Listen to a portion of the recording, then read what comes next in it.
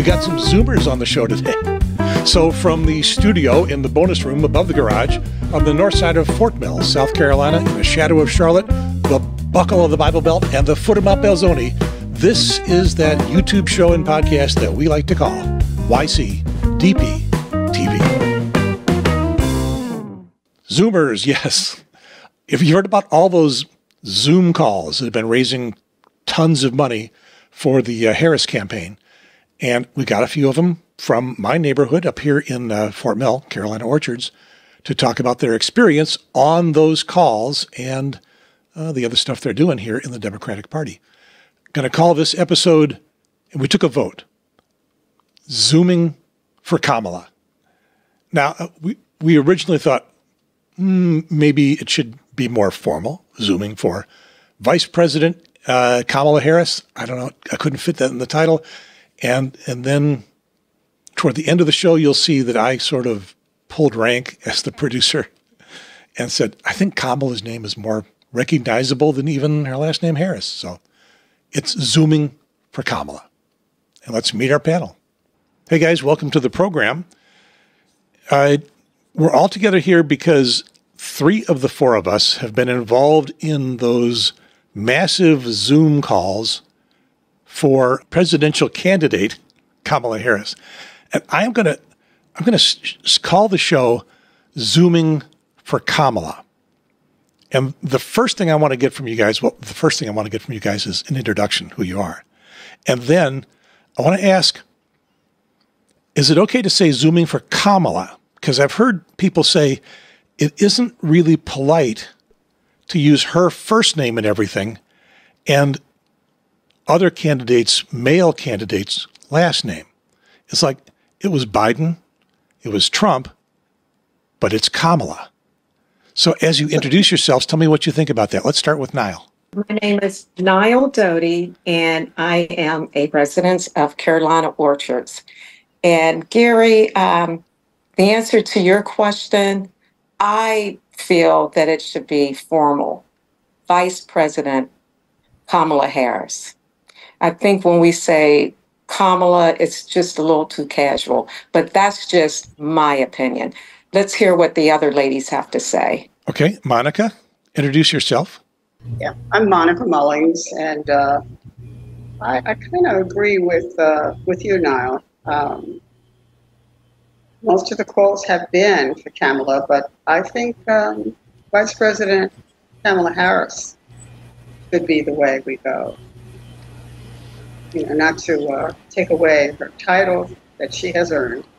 And why are we referring to her as Kamala when we are referring to the others by their last names? What do you think, Pat? I'm going to try hard not to say anything really profane, but you can if you want to. I can always edit. I also live in Carolina Orchards. I think the Vice President Kamala Harris is really fine. I don't really give, the former president any of the respect he's due. So I should really offer it to the person that I think is really the better candidate right now. So it sounds like everybody says, let's call her Vice President Kamala Harris. I think in formal settings, that's the way to go. I think, here I'm going to say Kamala. Mm-hmm. Well, I'm just going with the title for the show right now. Sure. Should it be Zooming for Kamala or Zooming for Vice President and presidential candidate Kamala Harris, which I can't fit on the screen? Right. So I know what I want to do. Well, maybe can we come back to the title towards the end as we figure out what we've really talked about? Sure. Okay, so all of you guys are in my Democratic group, not that I own it, that I'm part of it, here in the neighborhood called Carolina Orchards. It's at the very north end of Fort Mill. And I was talking to Nile on the phone yesterday, and you were telling me how you had been participating in all of these massive Zoom calls for Kamala, Vice President Kamala Harris. See the problem I got here? And I said, And you were being effusive about it. You were very excited about what was going on in the calls that you are on. And I said, wait a minute, this is a podcast. This is a show for all of the Democrats in York County. So I sort of tried to stop you from talking. It wasn't very successful. But and you recruited Monica and Pat from here in Carolina Orchards, and all three of you have been on those Zoom calls. And I'm the odd man out because I have not been. So what I wanted to do is hear what those calls were like. It was really invigorating just to see all different types of people coming together for one cause. And I just learned so much. And not only that, fired up and ready to go and see what I can do. Some of you may already know about the calls because they started on July 21st, when our beloved President Biden had stepped down and passed the torch to Vice President Kamala Harris. And it started off with a call that Sunday night, and it was a group of women called Win with Black Women, WWBW. Hashtag One Voice, One Fight. And on that call, there were approximately 40-something thousand people, and they made approximately $1.5 million. Well, come to find out, though, that these group of ladies, and I forget how many started it, but they started it 4 years ago, and they would always meet on Sunday nights. So they were very excited, and they were trying to get a couple of thousand, and they were hoping that they would get more, that they broke Zoom. People couldn't get on the call. There were so many. So they had to go to the tech president and ask them to open it up so more people can get on. So it ended up with approximately 40-something thousand people. Well, the Black men, they're like, okay, well. So this was for Black women. This was for Black women. Yeah, theory. Win with Black women. Did they have a bouncer at the door keeping anybody else out? No. There were all kinds of people on that call. There were men on that call. There were other women besides Black women on the call. And as a matter of fact, there was one Latino woman, and she said, it's so invigorating. You have to invite the Latino women to your cookout.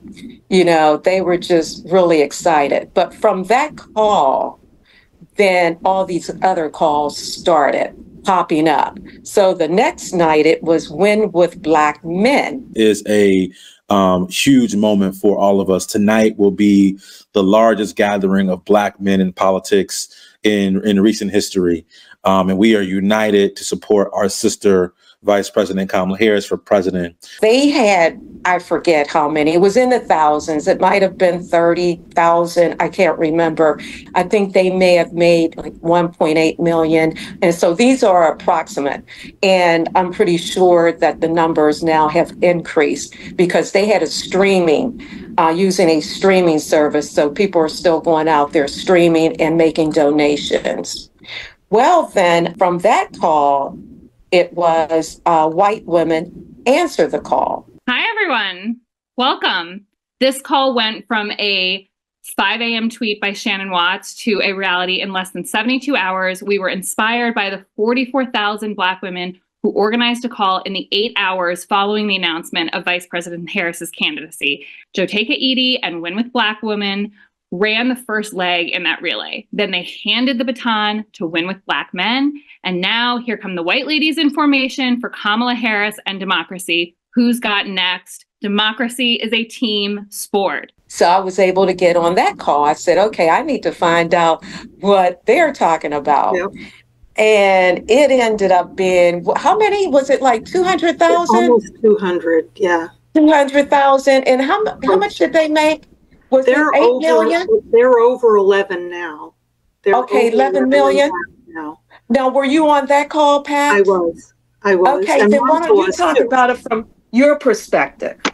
Well, was interesting. Monica told me about it, and I did hop on, and I think there's a lot of conversation about Kamala, but the other part of this, and I want to make sure we cover this in this conversation, is part of where I started my journey was before Kamala got into the race, a group called Red, Wine, and Blue. It's something that I learned about reading Heather Cox Richardson's letters, and it's a grassroots organization primarily of women, and it was started, I want to say, in Ohio when the Dobbs decision came down, because they wanted to mobilize the vote to put women's rights on the ballot in Ohio. Also some school issues, book banning and so forth, and public education.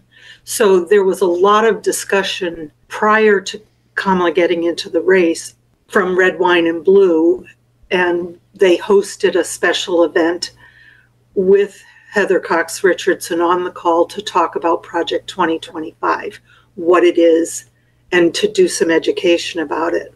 And that was really what got me fired up as much as anything, because people need to know, and they need to know what lies are being told about it. So it was sort of a follow-on to that I got onto the call and got involved in something called Trouble Nation. There's a local chapter, and Monica and I went to that on Sunday following the Thursday call.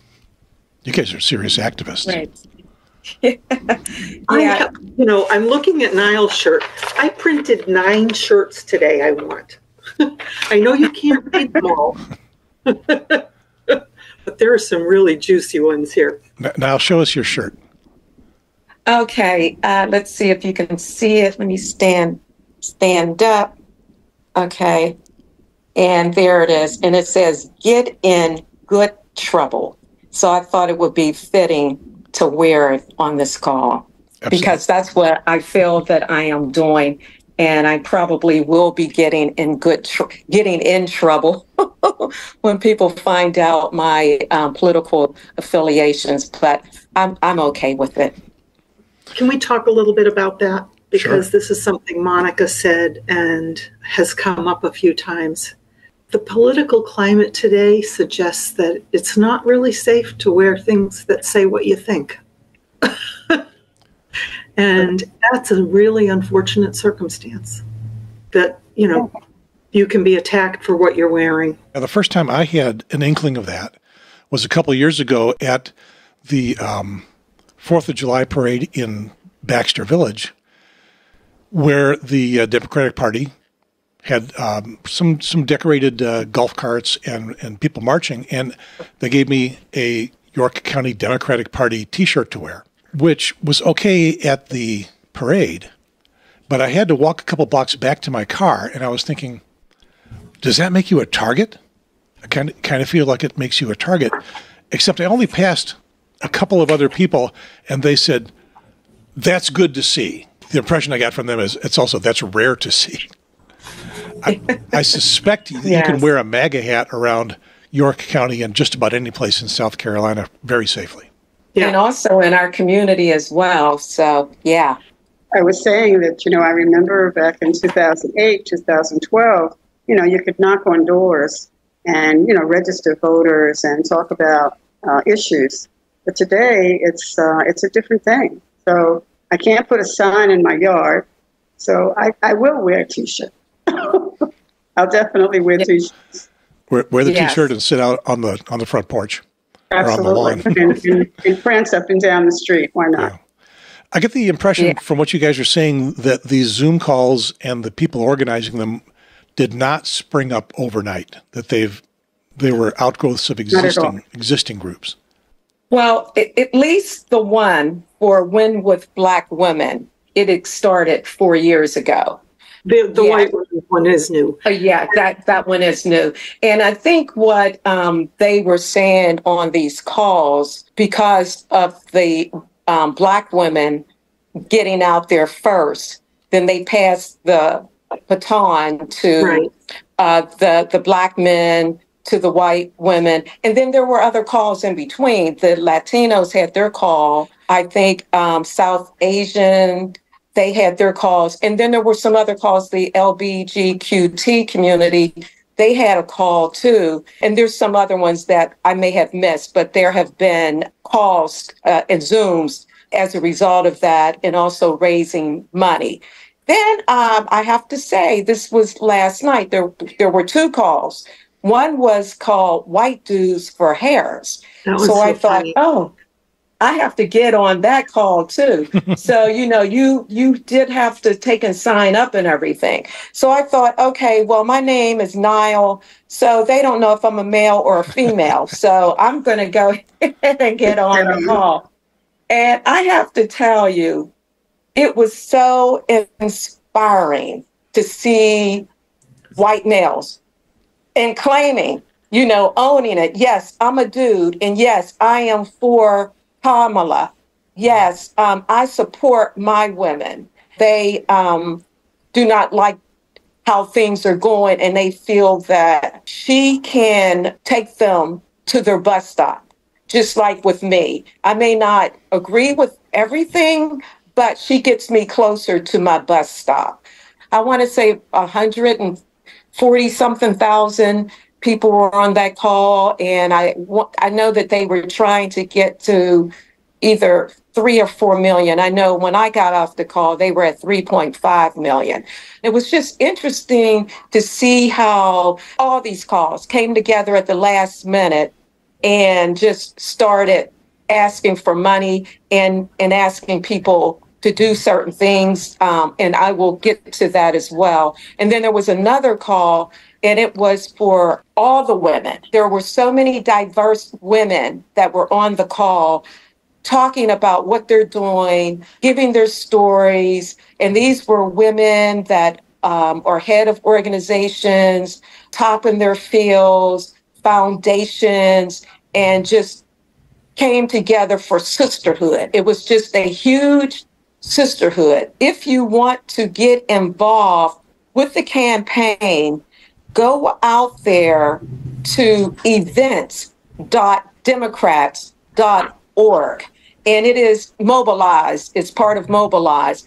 And it has all the different things that you can get involved in for the campaign. And then with the meeting last night with the women, they say you can text 30330 women, and that will get you to them if you want to donate, volunteer, whatever you want to do. So those are the two websites that I think are very important. And one thing I also want to stress is even with all of these calls, when you donate through them, it goes directly to the campaign. It doesn't go to the organization. It goes to the campaign. So that's a good thing. So you know where your monies are going. People are skeptical about, well, I don't know where this money is going. Unlike some other campaigns, this goes directly to the Harris campaign. I was just going to add that the organization, that Red, Wine, and Blue, is a national organization, and it was started quite some time ago, as Pat had indicated. It's a bipartisan organization, and it goes across the whole United States. If you just look online, you'll find that they have chapters all over the U.S. Actually, they say nonpartisan rather than bipartisan. Their goal is to, as they put it, meet you where you live and help you with whatever issues are important to you. Unfortunately, there's not much going on in South Carolina, which is why we went to a Steel Creek meeting on Sunday. So I'm thinking there's probably going to be more of these Zoom calls, and I'm not sure where you find out about them to begin with. How did you guys learn where these calls were coming from? Everybody call everybody else? Pretty much. I mean, I have a friend that lives in Steel Creek. She's involved in Red, White, and Blue. She sent me text messages telling me about what was going on. And of course, Nile, she's always on point. So she's been sending information. And, when I get the information, I just forward it to everybody I know. What's it like on one of these Zoom calls? If you've got 100,000 people on a call. Not everybody's going to get a chance to talk. How do they organize them? Well, there's typically a facilitator that heads up the call, the point person, I guess, and they go from person to person. You go into the chat room and you can type in, if you want to speak. And of course, that on some of these calls, it's just been politicians, different activists, as well as entertainers, anybody of any substance is allowed. Well, you know what? Not even, because I was on the women's call that first night, and there were people on there that I had never heard of. They gave them time to speak, and it was exhilarating and moving. And actually, some of the speakers kind of brought you to tears. Yeah.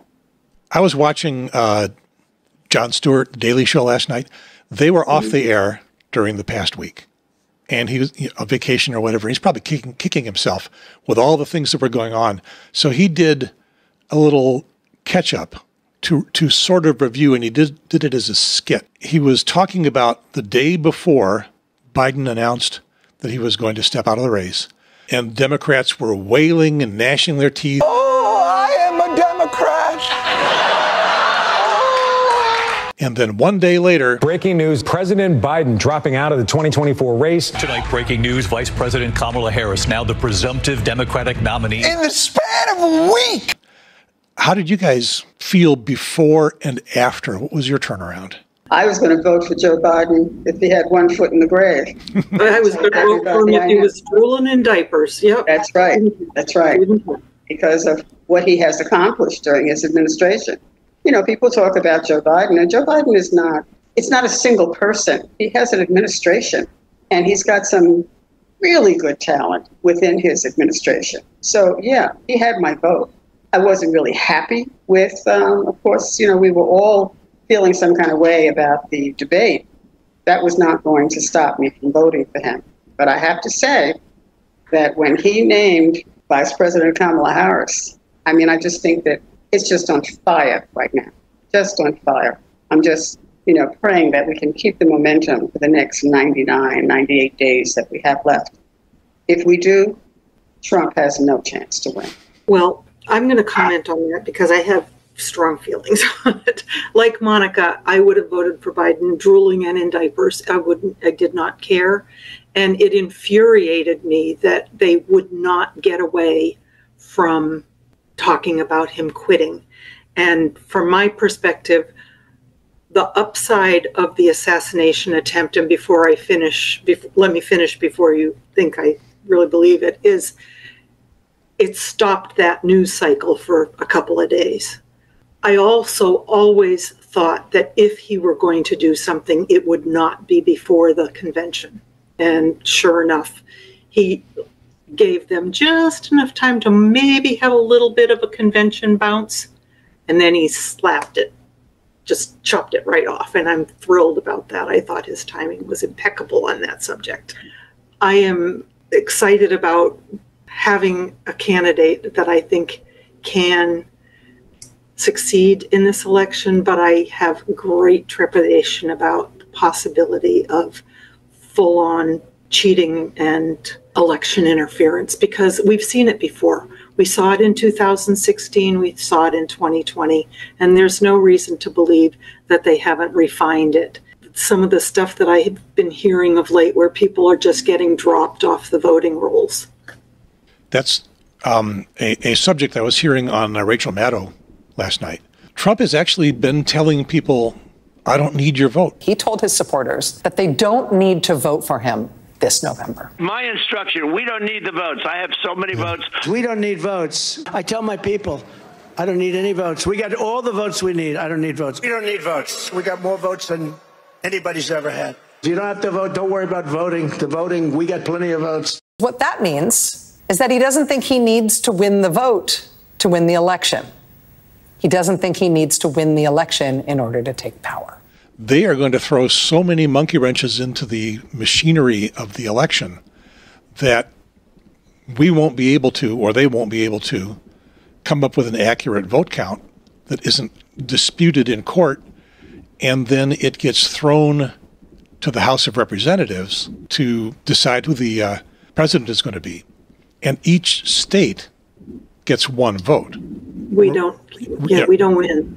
Rhode Island gets one vote. Wyoming gets one vote. California gets one vote. And so, a Democrat is never going to win in a situation like that.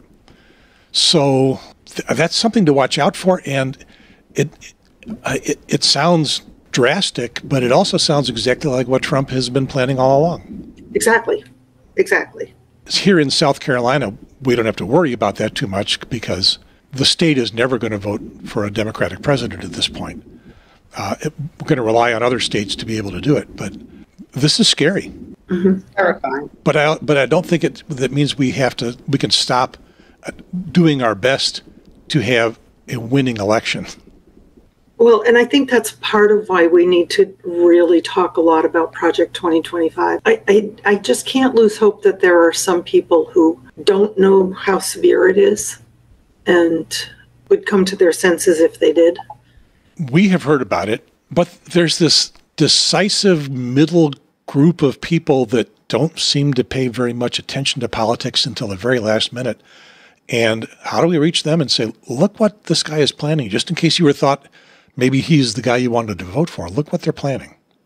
As a leftover, as a follow-on for the calls that you have been on, there are action items and things, Nile, I think things you've been getting involved in.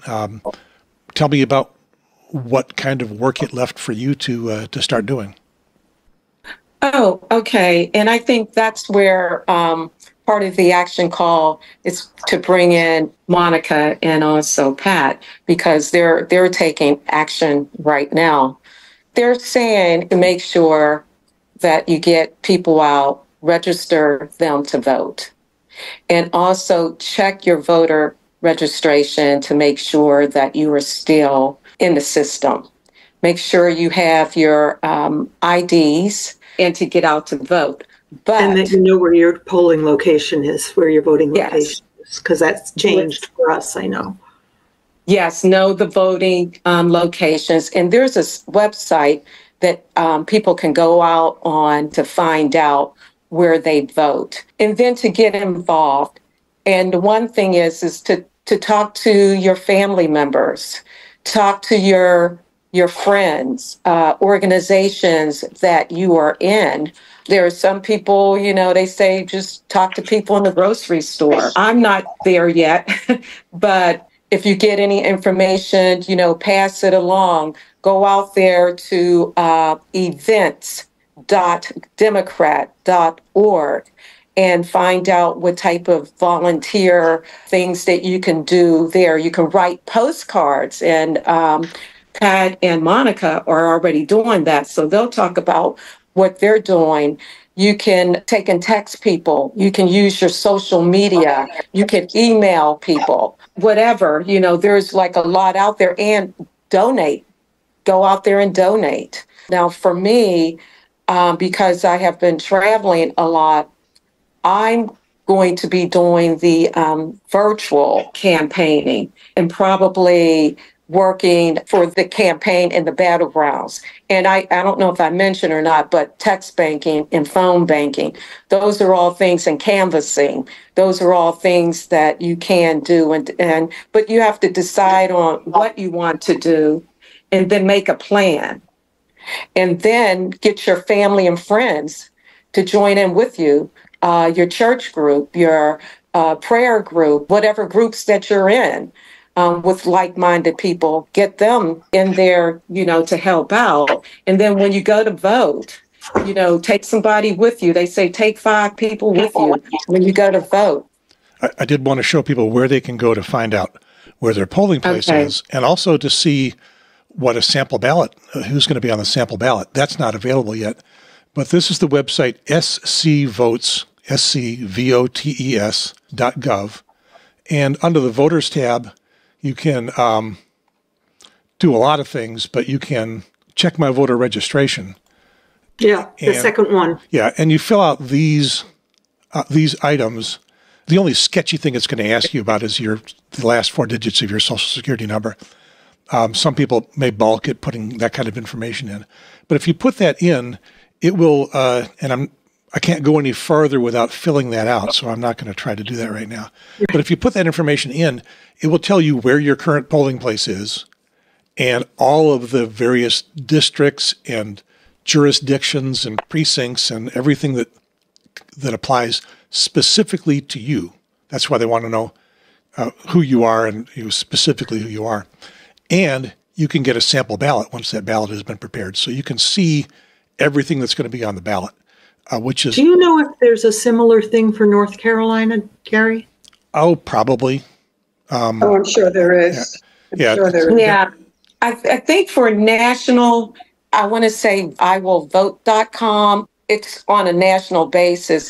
This is something we might want to add to the postcards. Yeah, we're currently doing postcards. And one other thing I wanted to mention before I forget, as far as volunteering, people can go to their local campaign office, and believe me, they need help as well. And if you don't like donating online, then you can write a check and take it to the local campaign office.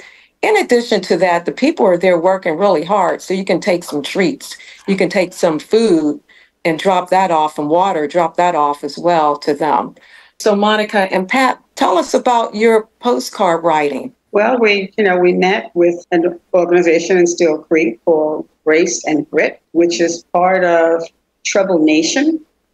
We met at a woman's house, and she was kind enough to set this thing up. And we talked about, introducing ourselves and talking about the campaign and what we could do. She had postcards as well as stamps for us to fill out. We filled out some while we were there. We brought some home. And we also talked about possibly setting up just a location, rather than knocking on doors, a location where people can come to us to register to vote. So I think that'll probably be one of the things that are coming up with the group. I'm very encouraged by them. Yeah. I think it's important to focus or comment on the fact that, unfortunately, because South Carolina is deemed such a lost cause, and this was in Steel Creek, so we are doing mailing for unaffiliated North Carolina voters. It is North Carolina, but, North Carolina has the potential to be a swing state, perhaps, again. And so my 100 cards and Monica's 100 cards and the rest of the 100 cards that we send, maybe there'll be some votes there that will swing the state. And the cards are simply to remind people to check their registration, check their voting locations, bring their friends to vote. And voting is November 5th. Early voting in North Carolina starts on the 17th of October. Yeah, early voting here is 2 weeks ahead of the election. I can't calculate the date in my head, but it's 2 weeks ahead. I think it's the 21st. I looked that up. It starts on Monday, the 21st, I believe, and goes until the Saturday before the election. I looked it up on Saturday. All right.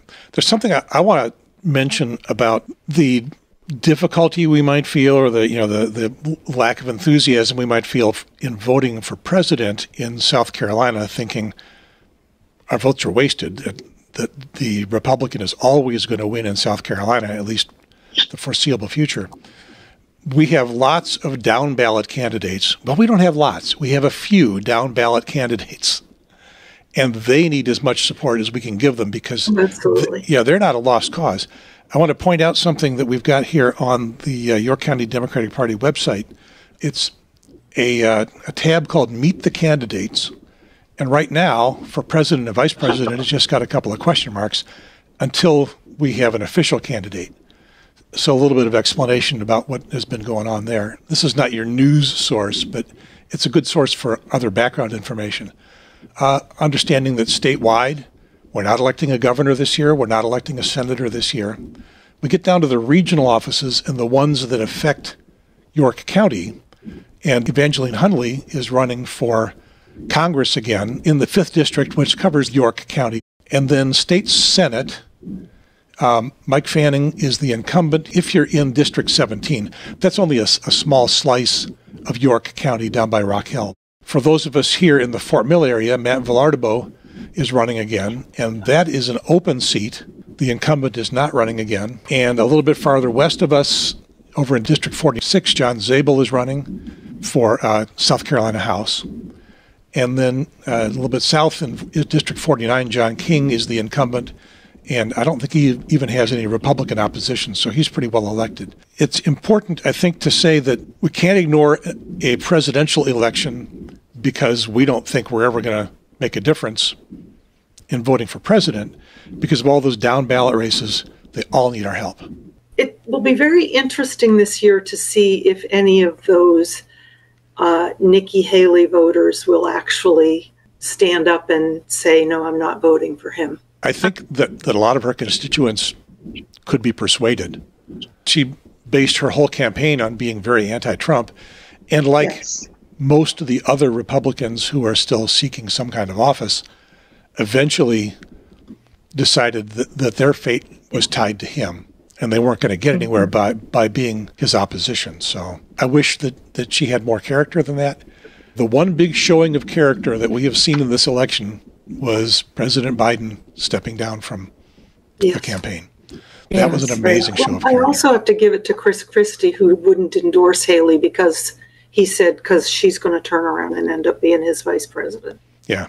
But we look at the Republicans who have consistently opposed Trump, and they are now ordinary citizens because they all lost their elections or never even tried again. Adam Kinzinger in Illinois. Liz Cheney. Liz Cheney. You make a stand like that these days, and you're in trouble. So we are currently in honeymoon period, sugar high.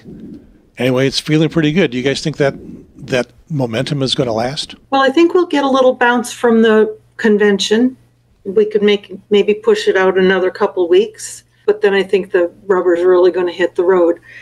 I want to just comment on something because I love Jasmine Crockett. And last night she was on something and I can't even remember what it was, but she says, yep, the t-shirt the DEI t-shirt that they want, the label that they want to put on Vice President Harris is DEI.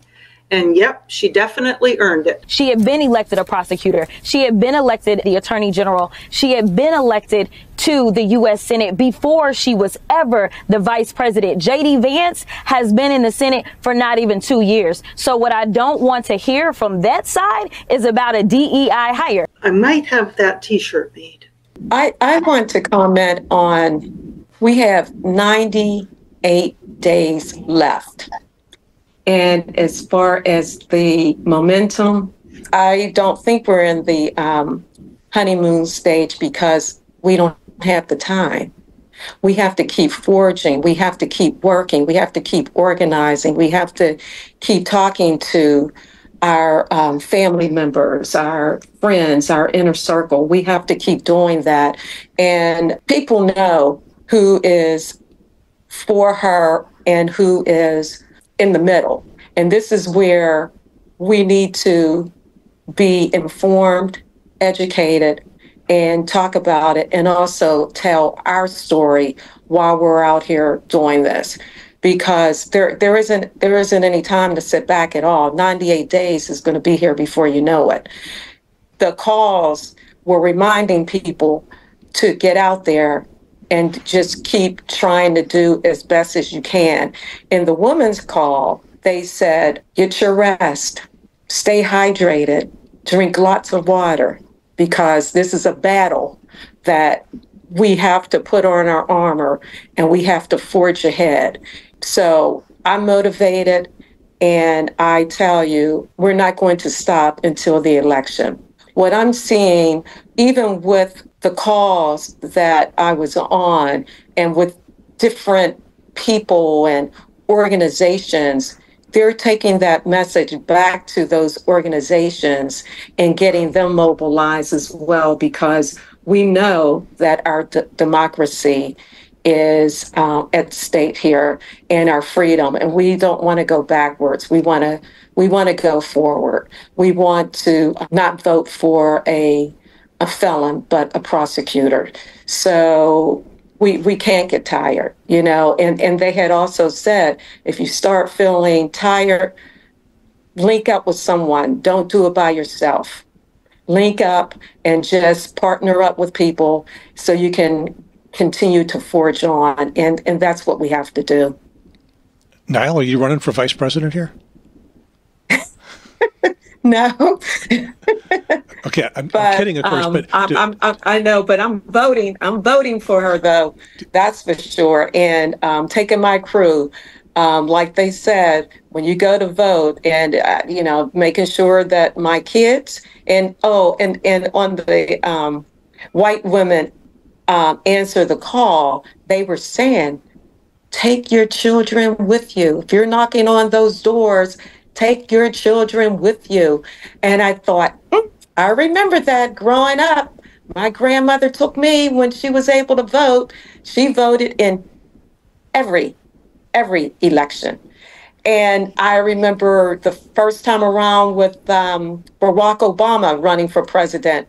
I took my children with me too, knocking on those doors. So yes, you have to start them out young. And then my 2 grandsons, they know what's going on. They know about President Biden, and they know about Vice President Kamala Harris and who we support in our household. So they're not too young. And I told them, I said, guess what? You'll be able to vote just like Mimi when you become 18 years old. And so they know that one has 9 years to go, and 9 years will be here before you know it. So let's hope that's the truth, Nile. Yes, that's the truth. And I'm just let's hope it is. I know. Well, you know what? We have to keep hope alive. We have to continue to hope for this. We have to, and that was the other thing, that with all these calls, they all talked about hope. That's what they talked about. And we have to do that. And there are prayer calls too, various prayer calls. And that's another thing I forgot to mention. If there's something else that you can do, start a prayer call, start a prayer chain. You can do that every day. You can do it once a week. But yes, we, can't sit back and just be complacent. Oh, and the other thing is I reached out to my yoga instructor. Okay, because I'm feeling myself getting all anxious and everything, and I'm not home. And she started this podcast. It's called Nidra, Nidra. And I texted her today. I said, I'm out of town and I won't be back now until the end of August. So have you started that podcast? And so she said, yeah. And what it is, it's relaxation. You just take and get comfortable. And she just takes you down this journey of relaxing for 50 minutes. And I tell you, once it's over and you're awake, it's like, oh my goodness, you're relaxed from head to toe. So I'm going to be passing that around too. I am anxious. I feel that I'm unable to sit still, but you know what? I'm going to be doing my Nidra every night before I go to bed, and I'll be ready the next day. I'm just get up and keep on moving. I'm just enjoying the energy that Nile is building up as we go along through this program. I'm pretty sure you're ready to campaign for something. I'm not sure what. Is that it for everybody? Yes, that's it. And Gary, thank you so much for doing this. Well, thank you guys. You guys made the show, and I appreciate your coming. Nile, over to my left. That one with the hats and the shirt, in good trouble, get in good trouble. Monica right below me, and Pat over on the lower right corner. I guess we're here to play Hollywood Squares.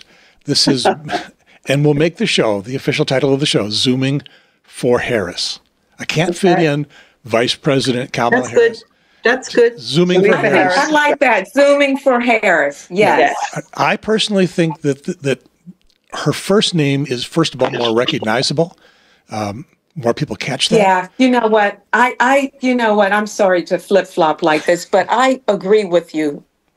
Yeah, I agree with you, Gary. Okay, how many people have I convinced? It should be Kamala. Raise your hand. Can you see my hand? Go with Kamala. It's all right. Go with Kamala. Yeah. They're playing the whole Camelot thing to try and take her back to the Kennedy. Yeah.